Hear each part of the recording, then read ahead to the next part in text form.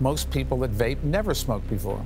The government think it is harmful. It is very clear that it is harmful. Ban e-cigarettes. Vaping is also dangerous and I am banning it. But we have some of the strongest laws in the world at present. In terms of heart and lung disease, it's looking about as bad as smoking.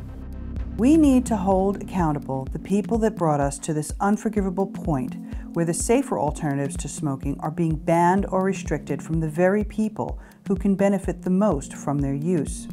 Some say e-cigarettes aren't dangerous. But science shows nicotine can harm teens' developing brain. We need government officials, public health experts, scientists, and tobacco controllers to understand that they work for us.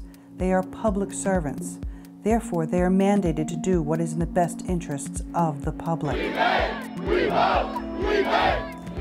all must work together, putting aside political affiliations and self-interest, and instead putting our fellow humans' rights to health and well-being ahead of self-interest.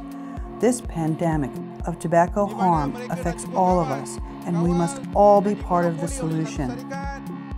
We demand that governments accept the science of tobacco harm reduction such as they have for COVID-19 in order to mitigate the pandemic of smoking.